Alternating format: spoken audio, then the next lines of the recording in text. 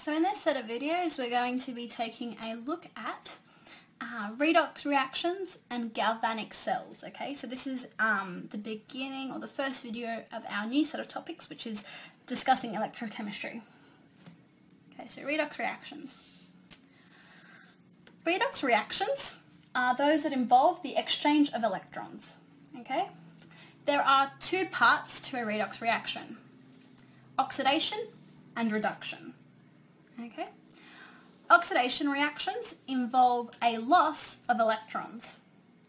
So for example, if we're looking at the oxidation of copper, this is going to be copper going to a copper ion plus 2 electrons. Okay, so we've lost electrons. Reduction reactions, so the metal loses electrons. Reduction reactions are those that involve a gain of electrons. Okay, so for example, if we're going to look at the reduction of copper, we see that the copper ion gains 2 electrons to form copper. So as we can see, this metal ion gains electrons.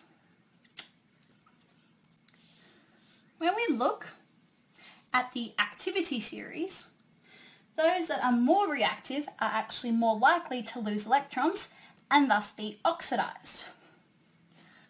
And the same applies, I guess, for vice versa, where those that are less reactive are more likely to gain electrons and thus more likely to be reduced.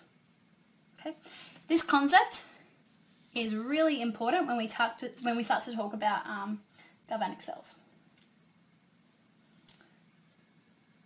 Okay, if we look at any reaction between two metals, the more reactive of the two will be oxidized, and thus the less reactive will be reduced. Okay, so just keep that in mind. Okay, so galvanic cells.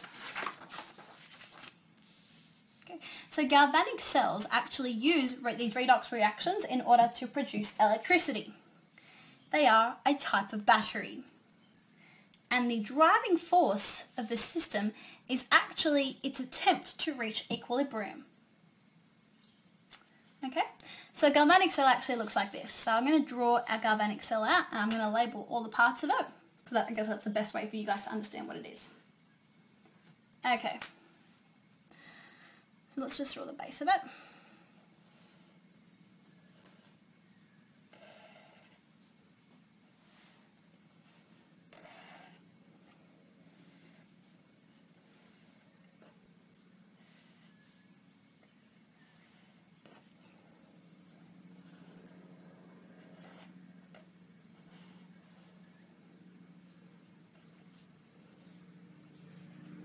Okay. Alright. Okay, so let's label this side negative and this side positive, okay? Because remember, this is a battery. Okay. This side is what we call the anode. Okay? It is a negative side of the battery. Oxidation occurs here with the atoms in these. This is a metal electrode. Okay, so the metal electrode. Okay, so the atoms in this metal electrode are becoming ions, okay, and these ions come into this solution.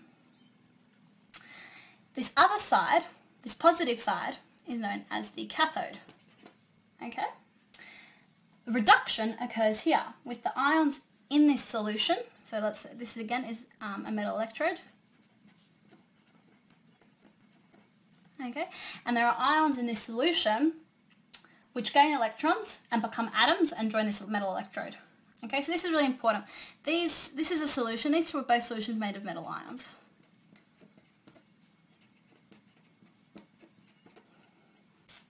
Okay, so like I said, in each cell we have these ionic solutions, and these contain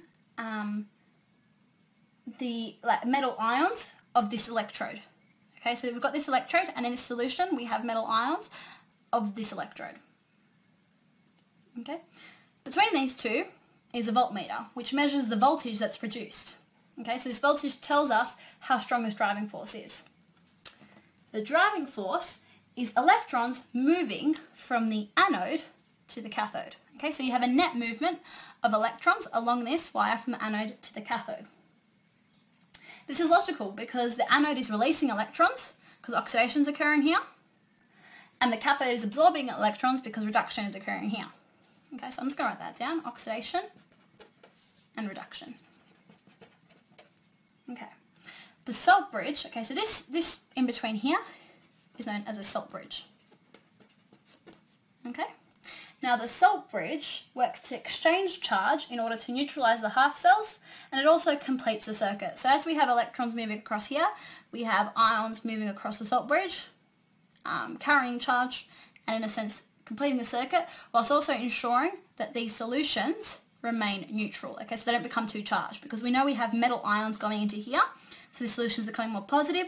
We have metal ions leaving here, becoming more negative. Exchange of ions through the salt bridge, so we have positive ions moving this way to make this positive and make this less positive, and we have negative ions, I guess, pushing this way to make this reduce the positivity here and increase the positivity here. So we keep these two solutions neutral. Okay, and this is our galvanic cell. Okay, this is what it is. Okay, we've got two metal electrodes in the solution of each of the, I guess, the solution of each of these metal electrodes themselves, connected by a voltmeter and a salt bridge. Okay. If we have a galvanic cell made of, for example, zinc and copper, this is how we'd name it. We have zinc, copper, okay? So zinc is actually, makes up the anode, because we go from zinc to zinc 2+. Copper makes up the cathode, because we go from copper 2+ to copper metal. Okay, so you kind of read this left to right. Okay, so the two middle lines indicate the salt bridge, which I guess as the ions move that way over the salt bridge, and the single lines represent the phase boundary. So what that means is just that this is the metal electrode, this is the solution, the salt bridge between the two, the copper solution, the copper electrode. Okay, so that's how you name the galvanic cell. Okay. We need to actually be able to calculate the cell potential of galvanic cells. Okay, and this is the voltage that the cell produces. This is dependent on the two metals that are actually used to make the galvanic cell. Each reduction and oxidation reaction that occurs is associated with a particular voltage or a particular potential. Okay, so different metals will produce different potentials. We can take the value of these potentials from the standard potentials list. We are actually provided with this. Okay, so you will be provided with the standard potentials list. Okay, so the standard potentials list actually shows the potential for the reduction of a variety of different metals and non-metals. Okay, the potential for the oxidation of these metals is just going to be the negative of the reduction potential. Okay, this is because oxidation is just the reverse of reaction of reduction, and so the reduction and oxidation potentials for a particular substance are the opposite sign of one another. So they're equal, but just the opposite sign of one another. Okay, that's really important to remember. When a galvanic cell gives no indication of which metal is the anode and which is the cathode, we can work this out by looking at the standard potentials list. Simply, whichever is higher up the list will be oxidized. Whichever is lower on the list will be reduced. Okay, this makes sense. Whatever's higher up on the list is actually more reactive. It's more likely to lose electrons, so it's more likely to be oxidized. Thus, whatever's lower on the list, less reactive, more likely to gain electrons, thus more likely to be reduced. Okay, when we take the potential of this metal that's higher up, remember we always have to get the reverse because it's the oxidation potential we're looking for, not the reduction potential that we've been given. Alright, so let's do an example. Let's work out the potential of a cell made using zinc and copper electrodes. Okay, so if we look at our potentials list, we actually see that zinc is higher up than copper, so it's going to be oxidized while copper will be reduced. Let's actually write these equations out. So this is what we call our half equations. Okay, so zinc is going to be oxidized.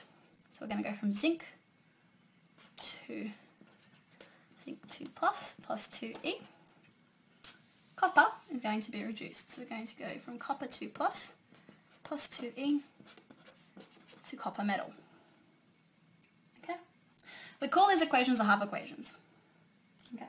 The value on the potentials list for zinc is minus 0.76. Therefore, as we take the negative of this value, we list it as 0.76. Okay.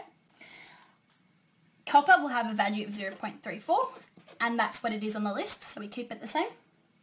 To find the overall potential, we just add these two potentials together, okay? And we get 1.1 volts, okay? So this is the potential of this cell. If we add the two half equations together, we also get the overall equation for the cell. Okay, so this is going to be Zn plus Cu2 plus. The two electrons cancel each other out on either side. Goes to Zn 2 plus Cu. Okay, this is the overall reaction, the overall equation for our galvanic cell. If we get an overall cell with a positive potential, this actually tells us that the reaction between these two is spontaneous. We've got a positive potential here, so we know that this galvanic cell, the reaction is going to be spontaneous. It's going to occur on its own without any external input. Okay, that brings us to the end of this video. Thank you. Cut study time with concise video summaries by top students. Visit spoonfeedme.com to view more free videos in this course and hundreds of others.